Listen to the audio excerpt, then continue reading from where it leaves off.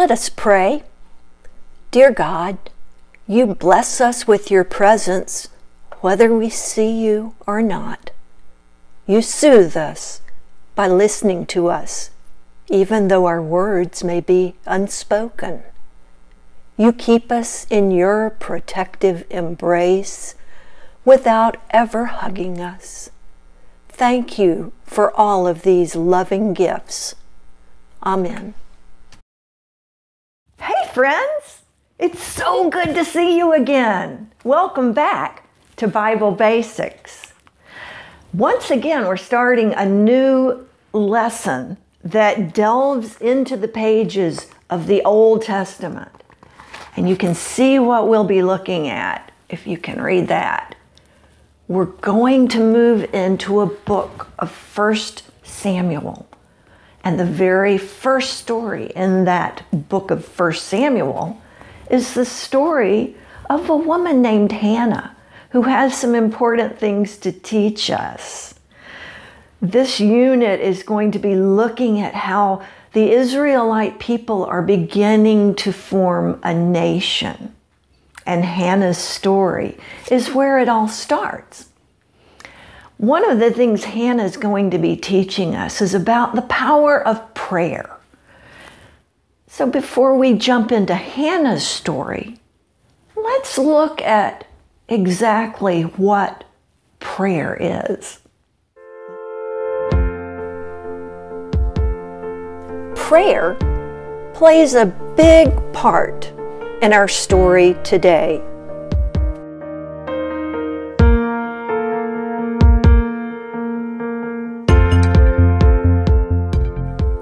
So, what is prayer?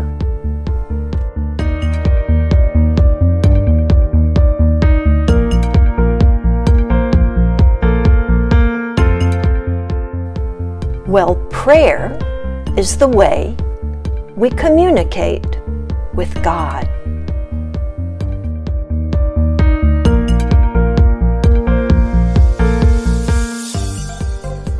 God desires to have a relationship with each of us.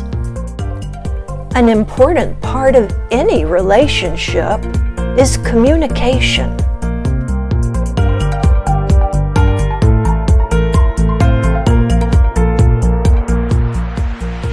People of all nations and all religions find prayer to be important in their lives.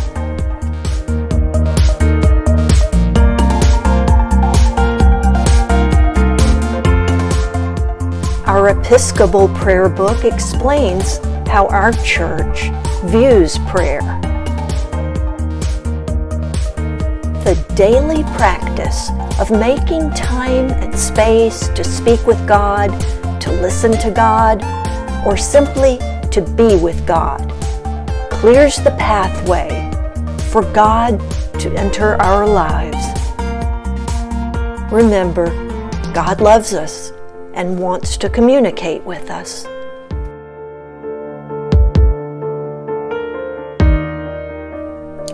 Prayer is more than just saying thanks to God before we eat or asking God for a new bike.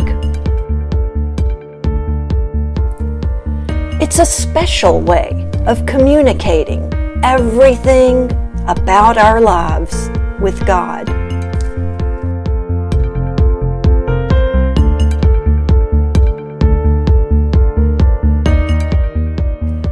And best of all, God wants us to talk with Him. Think of prayer as having a chat with God. C-H-A-T. Use the chat method to compose your prayers. Start with C, confession. That's when we tell God the ways we have turned away from following Him. H is for honor. We honor God in our prayers by describing His power and mercy. A is ask. Asking is when we lay our request before God. And T, thanks. End your prayers with a statement of thanks. as we read in the book of Philippians. Don't worry about anything. Instead, pray about everything. Tell God what you need and thank Him for all He has done.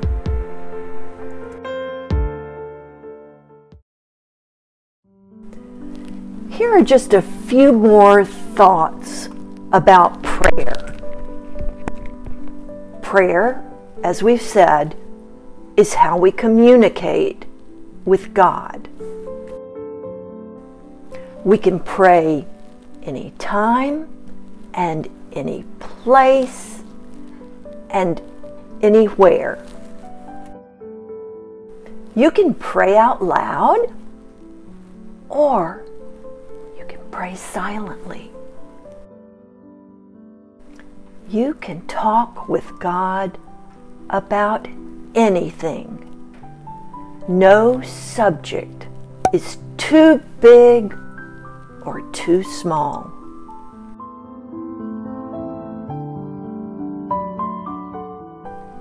You can find lots of fancy prayers for lots of subjects in our Book of Common Prayer. These can be handy for those times when you just don't know what to say. Or you can just talk to God aloud or quietly about what is important to you. Just remember, you probably will not hear a voice reply to your prayers, but God is listening. God may not answer your prayer right away or in the way that you wish, but God listens and God loves. Now let's get a little background for our story of Hannah. First, let's look at the area where the Israelites have moved into, the land of Canaan.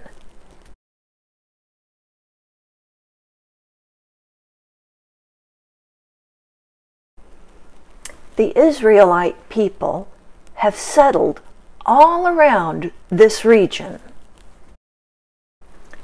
The people have formed 12 groups based on their families called tribes. No, not that kind of tribe. These tribes, known as the 12 tribes of Israel, had no government or army.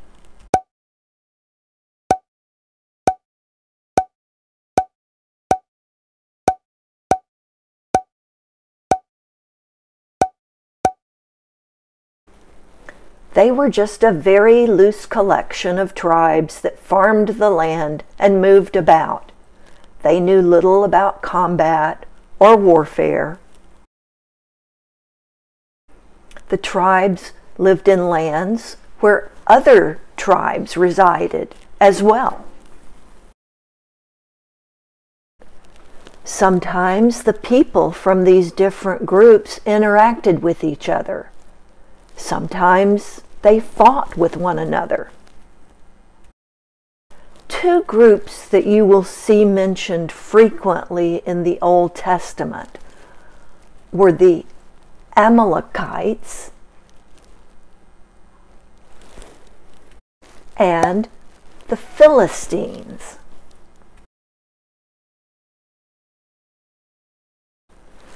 The Amalekites were a very rough bunch of people who frequently conducted violent raids against the Israelite tribes. The Philistines were more sophisticated than the Amalekites, but they too could be cruel and barbaric enemies. Plus, they were superior warriors with stronger weapons.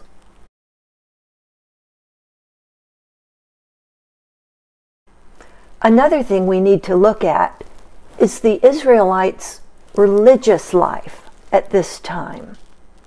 Do you remember the 2 stone tablets on which God had written the 10 Commandments? The 10 Commandments had been written on 2 pieces of stone and were very precious to the Israelites. They kept them in a golden box called the Ark of the Covenant. Yep, if you've ever seen the old movie, Raiders of the Lost Ark, that is the Ark Indiana Jones was seeking. The Ark was also important to them because it reminded them of God's covenant that He would be with them. God, if you will remember, had made this special promise or covenant with Abraham and his descendants, the Israelites. I will establish my covenant as an everlasting covenant between me and you, and your descendants after you, to be your God. Here's an illustration of what the ark was thought to look like. The ark had rings along its sides.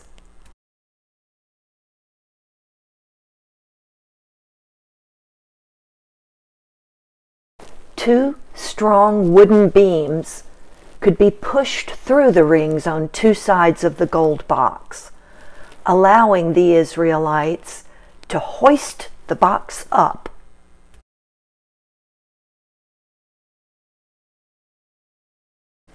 By placing the 2 wood beams on the shoulders of 4 strong people, the ark could be moved from place to place.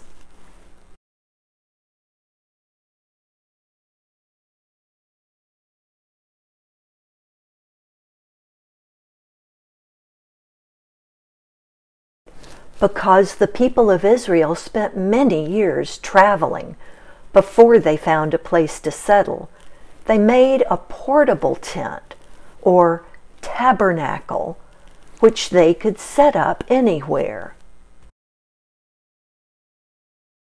The ark was kept in this tent, and in the area around it, sacrifices and prayers were made each day to God.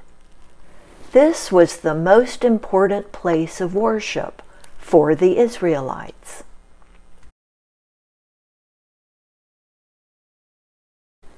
So, this loosely connected group of 12 tribes had no central government, just a shared faith and an important symbol of their relationship with God, this ark. Eventually, the ark found a more permanent place to stay, a town called Shiloh. A more permanent tabernacle was built around the ark, and Israelites from the various tribes would come to worship in Shiloh. A change is coming to the wandering tribes of the Hebrew people, and it begins with a woman named Hannah. Our story today comes from the Children's Bible in 365 stories. When the people of Israel settled in Canaan, the gold covenant chest, the most precious object in God's tent, was placed in the care of priests at a place called Shiloh. The people used to visit Shiloh to bring presents to God and to celebrate together. Elkanah was an Israelite who brought his family to Shiloh every year. He had 2 wives, Peninnah, who had children, and Hannah, who had none.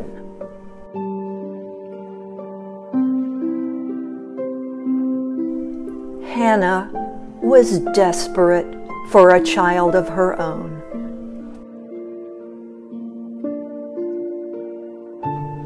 "Cheer up, Hannah," Elkanah would say. "I love you. Doesn't that help?" But Hannah could not cheer up when Peninnah kept teasing and taunting her and showing off her own boys and girls.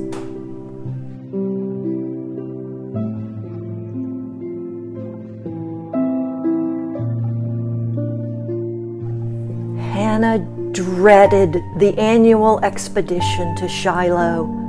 These were happy family times, and Peninnah took care to see that Hannah felt miserable and left out.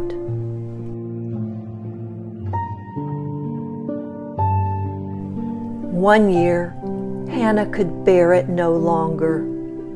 When they sat down for the special family meal, she could only pick at the food. She slipped away from the table and went to the door of the shrine where the covenant chest was kept. She began to pray as the tears rolled down her cheeks. "Please don't forget me, God," she begged. "I am so unhappy. I want a child so badly. If you will give me one, I promise that I will give him back to serve you all his life long."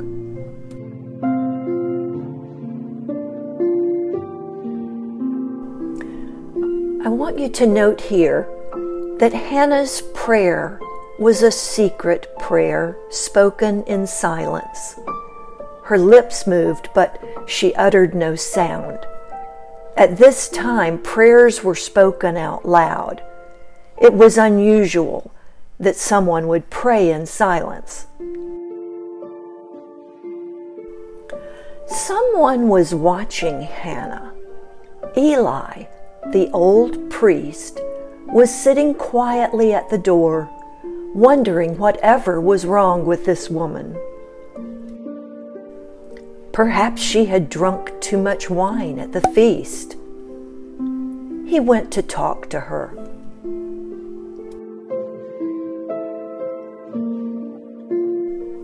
"I am not drunk," Hannah told Eli, "only very sad and upset.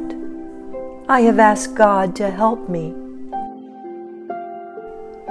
"Then go in peace," Eli said, "and may God answer your prayer."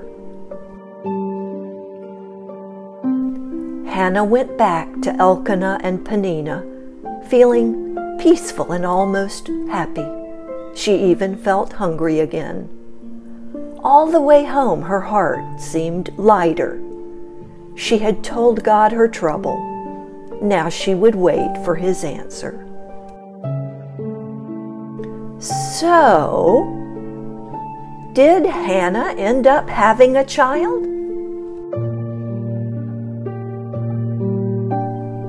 Does the answer really matter? Remember, Hannah's heart was lifted by just praying, speaking with God about her problems. Hannah shows us how communicating with God can improve our lives. Well, I hope you've enjoyed learning a little bit about Hannah today. So how does her story end? I know you're curious, and you probably have an idea about how it ends. Let's look at this video from those creative people at Saddleback Kids and see how the story ends. Slapstick Theater. Hannah and God. This is Hannah. Hi. Hannah was married to a man named Elkanah. Hey! But they were not able to have any children. This made Hannah sad. Aw. It's okay. Come on. Every year, Hannah and Elkanah would go to the house of the Lord at Shiloh to pray to God and offer sacrifices. Hannah would cry out and pray to the Lord. She told God that if He gave her a son, she would give him back to Him and that her son would serve God all the days of his life. Hannah was so upset that one of the priests, Eli, thought there was something off about her. But Hannah told him that she had been praying because she had a broken heart. Eli told her, "May the God of Israel grant the request you've made." Thank you. And then Hannah was no longer sad. In due time, Hannah became pregnant and gave birth to a son. Yeah! She named him Samuel, for she said, "I asked the Lord for him." Hannah did as she said she would, and once Samuel was a little older, she took him to the temple. Hannah prayed and gave thanks to God, and Samuel grew up in the temple serving the Lord.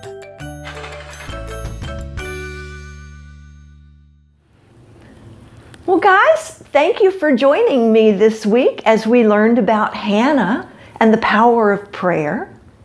Miss Chris and I have 2 craft videos for you to accompany this lesson. And there's also a puzzle this week, if I'm not mistaken, so check out the jigsaw online. We'll see you next week as we continue learning about these beginning formations of the Israelite nation. I think you're going to enjoy it. Bye.